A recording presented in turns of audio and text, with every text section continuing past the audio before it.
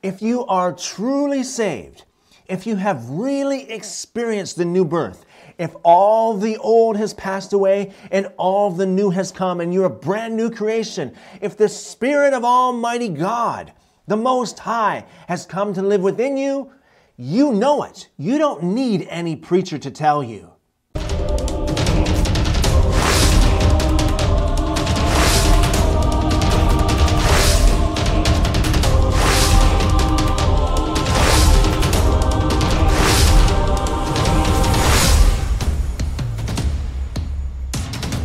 Now, many of you have, attended services or seen services, videos of services where people come forward. The preacher calls them forward to receive Christ or to get saved, to accept Christ, and the preacher leads them in a prayer. They call it the sinner's prayer, and afterward, the preacher would say, "Well, congratulations! Welcome to the family of God. You are born again.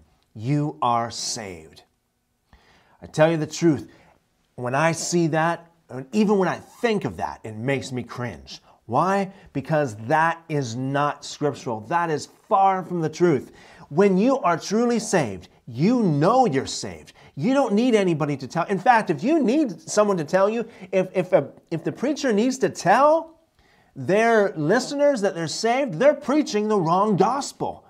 Seriously, if you're really saved, if you've really turned from your sin, if you've really turned to God, if you've really died to yourself, if you've really been risen with Christ, if you're really a new creation in Christ, if the Spirit of Almighty God has come to live within you, and you're born in the Spirit, you've been born again, you don't need anybody to tell you. In fact, you are telling other people.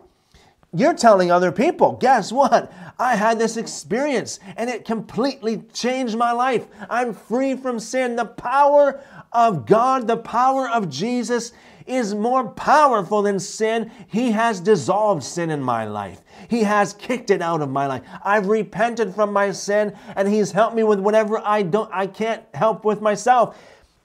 People don't need anybody to tell them that they've repented or that they've got saved or that they're born again. If you're born again, you know it. If you're born again, you know it. Now, a lot of these preachers, a lot of these churches, they say, well, we want to keep it biblical. We want to keep everything scriptural. We want to do it according to what the scriptures say. But let me ask you a question. In the book of Acts, the Acts of the Apostles, in all of their evangelizing, in all of their preaching of the gospel, when did they ever do an altar call and call people to say the sinner's prayer? And when did they ever have to say, oh, by the way, just in case you don't know it, you're saved. By the way, just in case you don't know it, right now you're born again.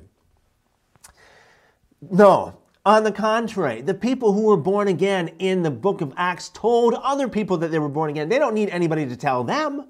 They don't need any preacher to tell them that they're born again. You don't need a man to tell you that you're born again if you're really born again. You know it. The scriptures say that the Spirit witnesses with you that you're born again. I mean, you should know yourself that once you repented, you should know yourself. You're a completely new person. You're a completely different person. You're 100%, the old is gone, 100% is all new, okay? It's born again. I mean, in order to be born again, you must have a death before you have a birth. So the Spirit witnesses with your spirit. The Spirit of God witnesses with your spirit that you are born again. You don't need to have anybody tell you. In fact, preacher, if you have to tell other people, if you have to tell your listeners that they're born again, you're preaching the wrong gospel. It's time for you to shoot straight, preacher. It's time for you to preach it the way it is. It's time for you to preach like Jesus preached. Preach it hard. Preach it straight. Tell them they must forsake all. Tell them they can't have 1 ounce of themselves left. Tell them that they must be born again by the Spirit of God. They must die to themselves. They must repent. It's the first thing that Jesus said. Repent. It's the last thing He said to His church. Repent. By the way, talking about what Jesus said to His church in Revelation. He said to one of His churches, He said, I'm on the outside knocking. Please let me in. If you hear me knocking, come and open the door so that I can come in and fellowship with you. And a lot of people say, oh, God is in everyone. Jesus is in everyone. No, he's not.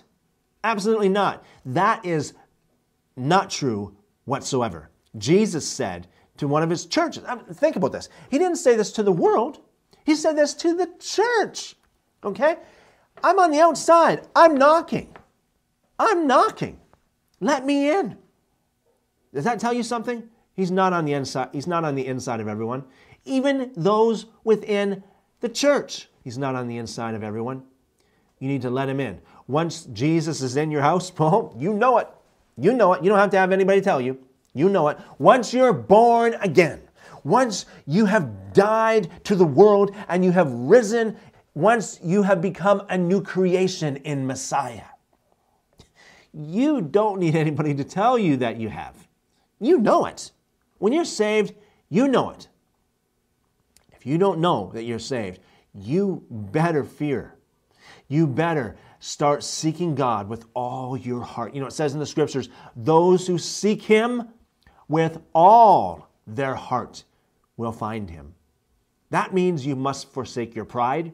That means it may cost you your reputation. That means it may cost you even your job. It may cost you everything. This is what Jesus preached. You must forsake all. So I encourage you to seek God with all your heart. And if you're saved, if you really have the Spirit of God living within you, you know it. You know it. You don't need anybody to comfort you, saying, oh, by the way, in case you don't know it, you have the Spirit of God. That's pathetic. That's not scriptural. Seek God, and he will be found. Trust me.